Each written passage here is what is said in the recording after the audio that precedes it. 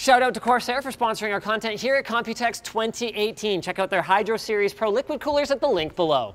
All right, so when we arrived in AMD's, I don't know, hall or whatever this place is, this demo, frankly, it sucked. I mean, they were showing off their Threadripper cooler, which will be available separately for their Threadripper 2 CPUs. It's got a 120mm fan, and I mean, really the notable thing here is that it's a 32-core processor under there, and it's air-cooled, but it didn't even have any cables plugged into the back, and we couldn't play with it at all. So I was like, really, you guys? I mean, come on, you know? Like, come on. And they were like, okay, Linus, for you. So guess what? We actually get to show you guys not what it's called, not what speeds it's clocked at or anything like that, because this is still early stages stuff.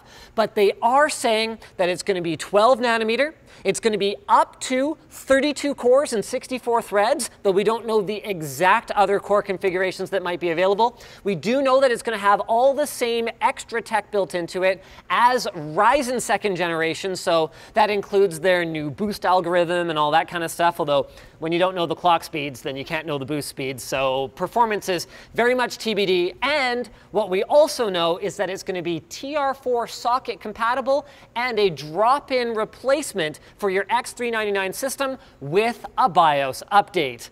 Finally, they agreed to let us run Blender on it so we can see, yes, in fact, this is real hardware. I think I hit the right hotkey. Hold on. F12, go, yes. So this is real hardware, 32 cores, 64 threads. So that is 4 by 8 times 2. And look at it rip. So this is a custom AMD scene. You guys aren't going to be able to render this at home and extrapolate the performance of it because there's still a lot of work to be done before this is released sometime in Q3 of this year.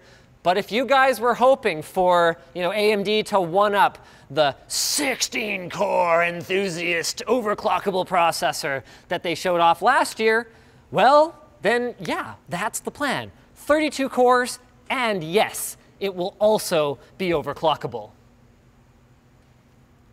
Also of note is finally an actual card. So there's a Vega Nano follow-up to their previous Nano card. I don't actually know too much about the specs of this one. I think it's like kind of Vega 56 based. 3 display ports, HDMI. Anyway, what actually caught my eye, other than Threadripper 2, of course, was this. See this? Like pile of laptops? And then like also this, more laptops. AMD finally has a compelling enough mobile CPU that they are winning a serious number of designs with third-party manufacturers. Everyone from, there's a Huawei unit on the other side there, Dell, oh, this is interesting. This is the first ever AMD CPU in a Dell Business Latitude notebook. This one's a little bit chunky and businessy. This is the one that really stood out to me.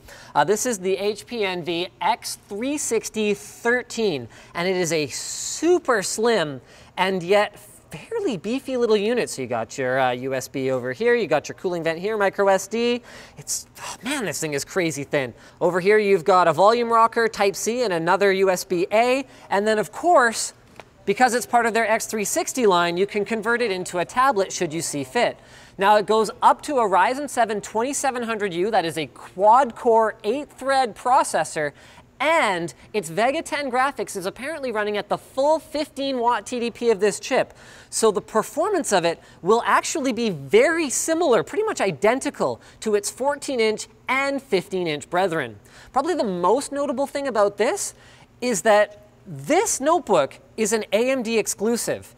For years, at the very best, AMD got kind of a hopefully very similar equivalent to the Intel unit. But apparently HP is so confident in this design that they built a laptop right around AMD's product, which is like, I mean, Threadripper's cool, but this is where a microchip processor makes real money and takes real market share from their competitor.